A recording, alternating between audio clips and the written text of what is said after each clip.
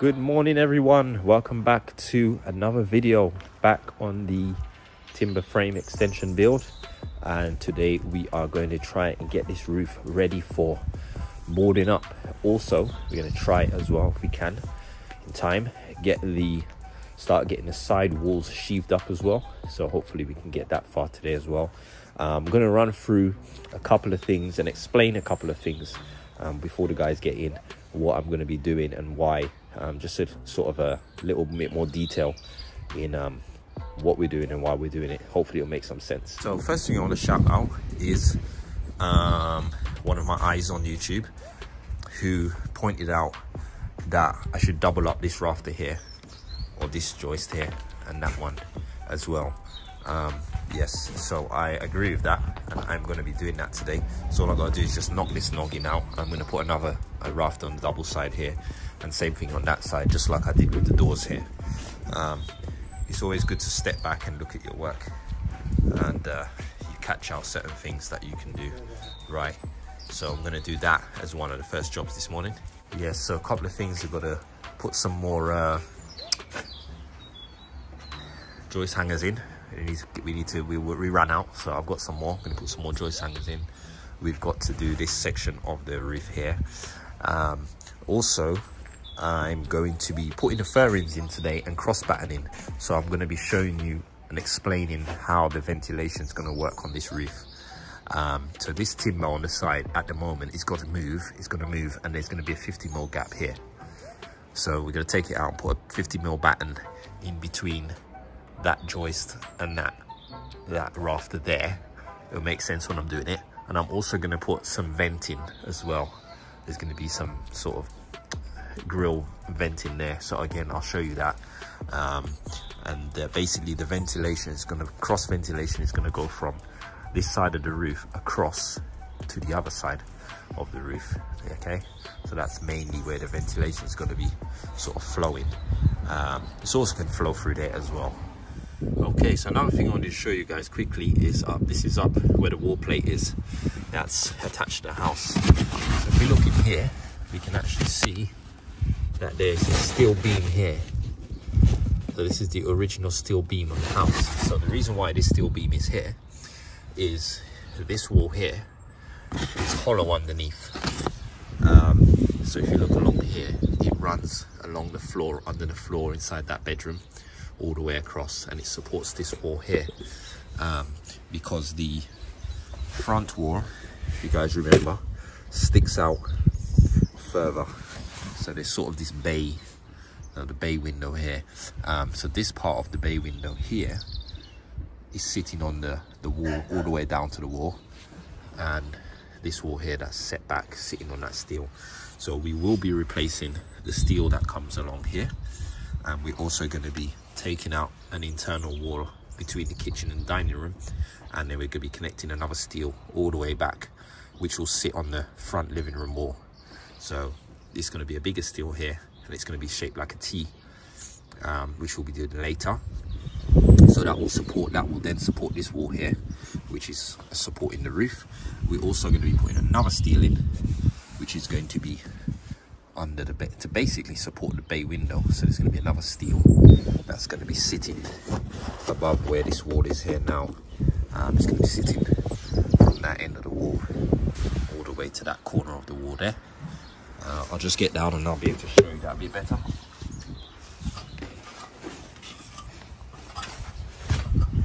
So basically, essentially the steel will be sitting on this column here, and it will run across to that column there, and it will be supporting that part of the bay window, and there'll be some intersection pieces between the two steels as well.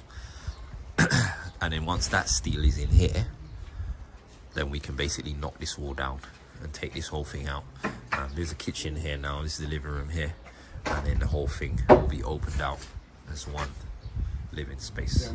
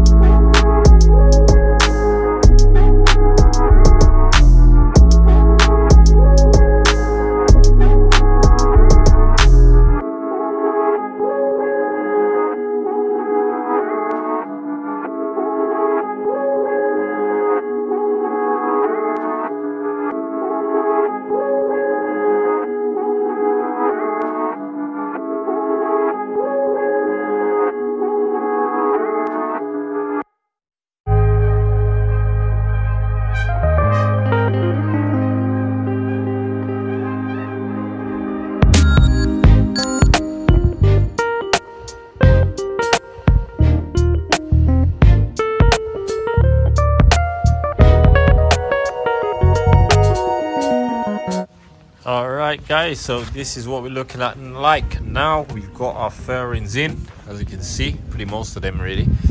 We've done that little section there as well. So all I've got to do is the ladder at the back here and the last raft on either end. But we've also now got to put the cross batten in it, so we're going to start with that. Start the cross batten in, and then I'll sort out these sides from access from the other sides. Also, the guys have been putting in the plywoods and stuff, or the OSB on the walls. That's 11mm on the outside. We're also going to line the inside with 11mm after we put the insulation and the insulation's been inspected and stuff like that. But yeah, this is what it's looking like. So it's looking real good. I'm going to get these in now.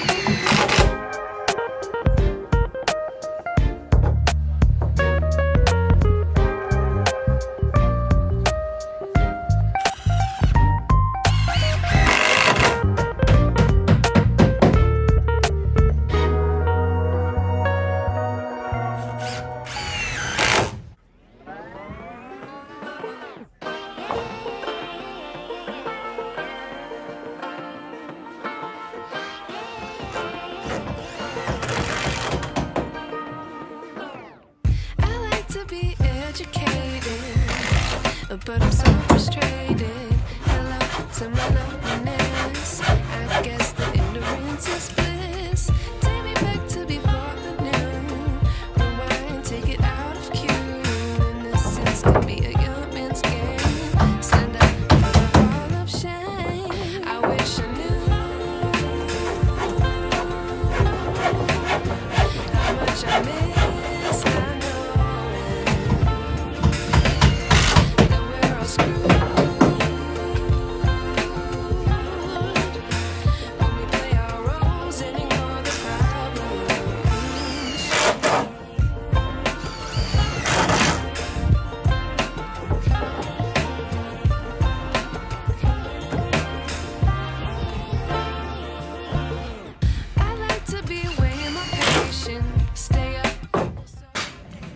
Alright guys, so this is what the roof is looking like so far. Almost finished, but this is where we're going to stop today. Just a few more bits to do, and then we can cut out where the window is, and then I need to just line around it and do a couple of few other bits before we can get the window in. But yeah, it's looking good, as you guys can see.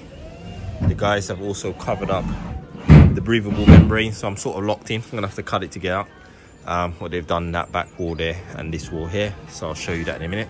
And then we need to move the neighbour's fence out, which we've got permission to, and then we'll be in that side there another time. Hi everyone, we are done for today. Good productive day today. We got a lot done actually. I'm gonna quickly just run through what we did. Right guys, so this is what it's looking like at the moment. As you guys can see, the guys have covered up and wrapped this side with the membrane, and they've taken it all the way around to here as well. As you can see, they did it up to here. Just that little corner up there to do, which I'll do when I come back. I'll chop these off as well. So let's have a look from the inside, what we did today.